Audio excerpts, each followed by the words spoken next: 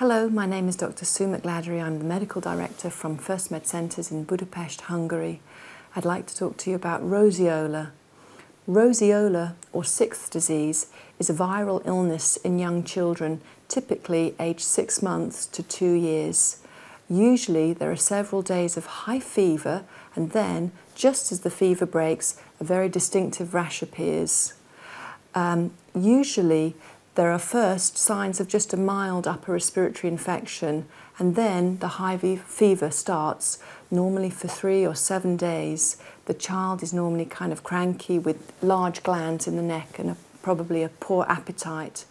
The high fever usually then stops abruptly, and at this point a pinkish red blanching rash appears on the child's trunk and spreads over the body. The rash usually spreads to the neck, face, arms and legs and may last hours or even a few days.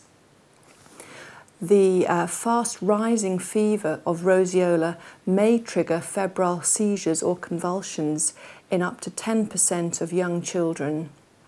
Are there any ways to prevent roseola? There aren't. There's no vaccine available, and repeat cases of roseola may occur but are not very common. So what can you do at home if you suspect that your child has roseola?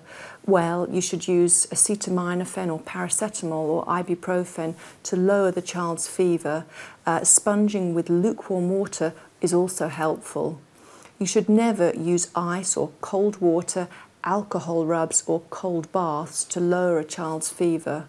Also, it's very important not to give aspirin to a child who has a viral illness.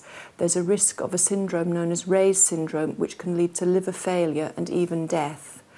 It's also very important that you watch out for dehydration due to fever, and you should give your child plenty of fluids. When do you need to see your doctor? It's important that you see your doctor if your child is having a high fever and is very lethargic or unwell. Your doctor may need to order special tests to make sure that the fever is not due to some other infection, perhaps something that in fact needs an antibiotic.